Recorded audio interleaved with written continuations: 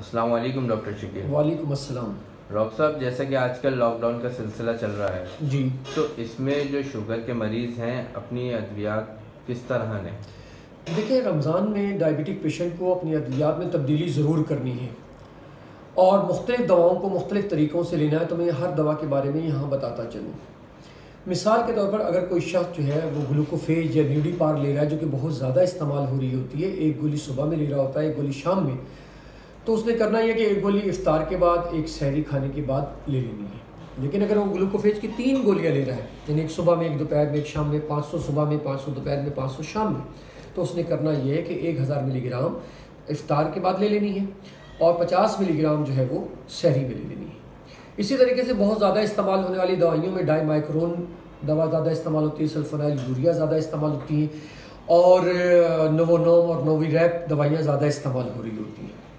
अगर ये दवा आप सुबह शाम ले रहे हैं तो आपने करना ये है कि सुबह की दवा को इफ्तार के शुरू में ले लेना है और शाम में जितनी डोज ले रहे थे उसकी आधी जो है आपने रात को ले लेनी है।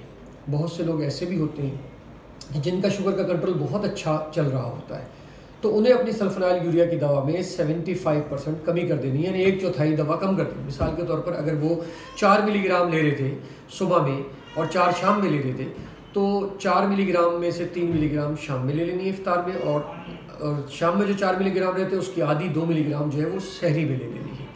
कुछ लोग ऐसे होते हैं जो SGLT2 इनहिबिटर ले रहे होते हैं, जिसमें ख़ास तौर पे अर्ली बहुत ज़्यादा मशहूर गोली है, डाइम्पा है, ठीक है ना, जैगलू है, ये दवाइयाँ ले रहे हैं। ये दवाइयाँ आम तौर पर सुबह के टाइम ले रही होती हैं, तो उन्हें करना ये कि इफ्तार के शुरू में लेना है। लेकिन SGLT2 इनहिबिटर लेने वालों को इस बात का ख्याल रखना है कि पानी का इस्तेमाल थोड़ा सा उन्होंने आम लोगों के मुकाबले में बढ़ा देना है।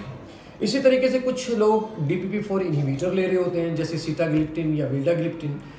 अगर DPP4 इनहिबिटर 2 टाइम ले रहे हैं तो उसमें कोई चेंज करने की ज़रूरत नहीं है। सुबह की खुराक इफ्तार के बाद और शाम की जो है वो सहरी खाने के बाद आप ले लेंगे।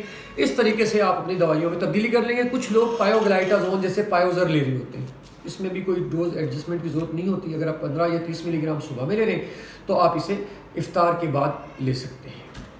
ठीक है डॉक्टर साहब, शुक्रिया।